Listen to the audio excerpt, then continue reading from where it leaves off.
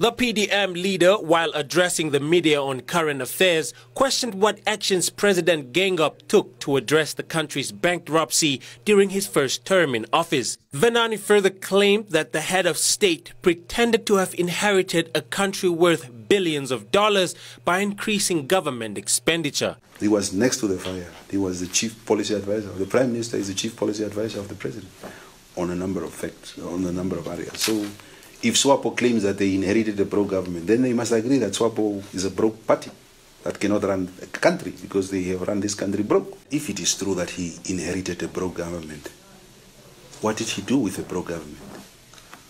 What did he do to rescue the broke government? He enlarged it. He was acting as if he has inherited a multi-billion-dollar government.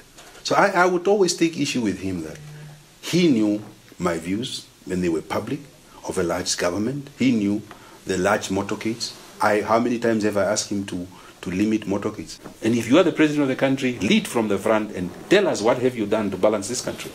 In response to Venaani, Geingob stated that he prefers to be assessed by foreign experts and not locals.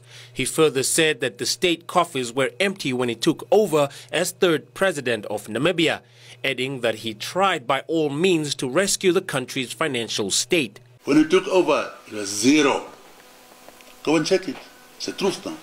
Zero. And budgets, taxes don't come from January, February. They are paid throughout the year. It's a cash flow problem.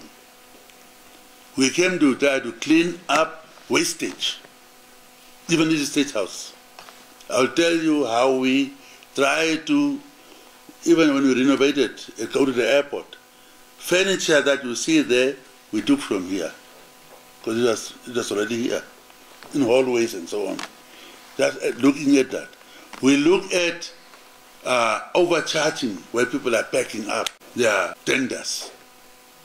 Case in point, the airport situation.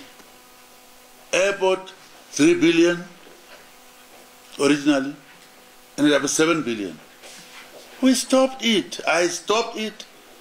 They went to the court, Chinese. We lost the first round. We appealed. And at the end, we saved the country 4 billion. You don't know these things. According to Geingob, Namibia's governance architecture is admired by many countries around the world, except Namibia. He, however, challenges those that are questioning him to do follow-ups on the minister's performance agreements that he introduced during his first term as head of state. Geingob also mentioned how he demoted certain ministers for their involvement in corrupt deals and how he lost political favor after he intercepted potential corrupt deals that would have worsened the country's financial state, such as the oil refinery project between Namibia and Angola.